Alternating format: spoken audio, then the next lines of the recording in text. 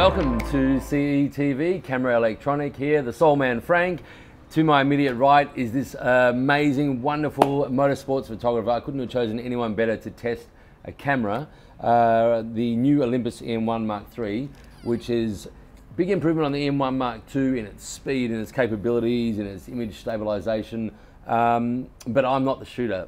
This is the man. So Manuel Goria, thank you so much for being here. Thank you for having me, and thank Olympus for trusting me with the new gear. And yeah, big thank you to Olympus Australia for this E-M1 Mark III. It's impressive. I was very impressed. I mean, I shoot with the E-M1X, Right. which is obviously the top level at this stage, but I was comfortable straight away, and the tracking was unreal, same as the M1X. The M1X has a little bit more speed maybe, but I didn't have any issue on tracking the car. The ND filtering I was trying is a very hot day. Because that's new, right? Because that wasn't in the E-M1 too, so yeah. that's a new improvement, something exciting for Olympus users. And you know, not everyone can always afford the E-M1X. You know, this is when you're shooting professionally, you're earning a living from it is one thing. But we have many people that come to us. They're enthusiasts. They just love photography, like me. But you know, with 3 kids, can't afford anything. But I think this is where the E-M1 III will slot in. So you have E-M1X as the top of the line pro camera. Yeah. E-M1 III will be the most amazing backup ever. You know, the frame rate, I mean, for sports photography, you know, even for motorsport or any other sport, the capability of having frames per second on shooting is very important. And this one is just unreal as well. It's very quick. The autofocus was very quick. I don't think I had one autofocus image on all the shooting that we did There's a new today. thing on this I read about that was not in the E-M1 too, which was this joystick. Did you get a chance to use that? I use it all the time, and I'm so happy that they put it in this camera. So. Yeah, it's so easy and quick while shooting to just move your focus point. If you're not using the tracking, but even if you're using the tracking as a starting point, you just with the joystick immediately every direction change where your focus point, and I recompose my images straight away. Wow. It's how I use it, the focus point, to compose in camera, and that's just very. Which obviously you're thinking about post now, so it's saving you a fortune of time in post. Absolutely, and it saves me on having bad crops or having to crop the images. We losing quality on images. So absolutely, it's a definitely great addition to this camera. Okay, and I suppose, you know, it's small, it's light, it's mirrorless. We know Olympus are famous for that. Everything's handheld. Everything. Image stabilizers improved from the E-M1 Mark II. Again, I had a try, because I always like to try and push this thing, and I took a shot of one of the videographer at. There's an amazing team of videographers right behind this lens that you're watching us on. 0.3 of a second, handheld, while he was shooting me, and the picture was target sharp.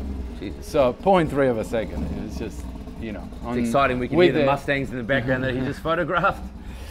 And what that was with the N32 ND filters. Oh wow! Okay, turned so you on. really put us through its paces. Yeah, because I was shooting at 0.3 of a second in the middle of the day without having to put anything in front of the lens, which is something that I'm gonna go home and see the results on the screen, but on the back of the screen here they look amazing. Yeah, luckily for you guys, by the time Manuel gets home and by the time this video is produced, we'll have some stills in there for you to see the quality of the images from this camera.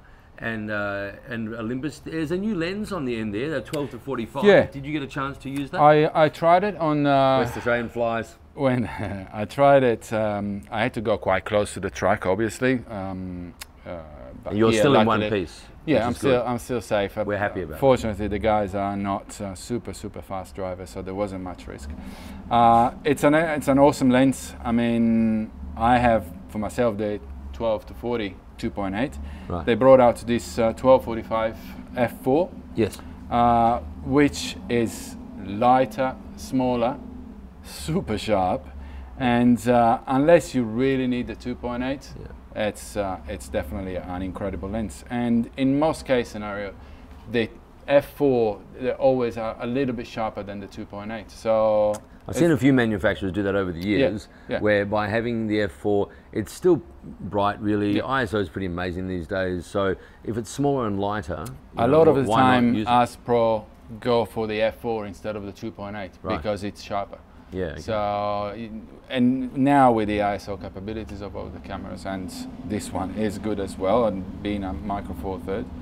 I know there's f4 is not a massive disadvantage than f2.8. So you go for sharpness more than speed. I know something that they were very proud of that Olympus worked on was the shutter. I mean, every camera sort of has a shutter life, and it was 200,000 shots in the E-M1 Mark II, which is still amazing.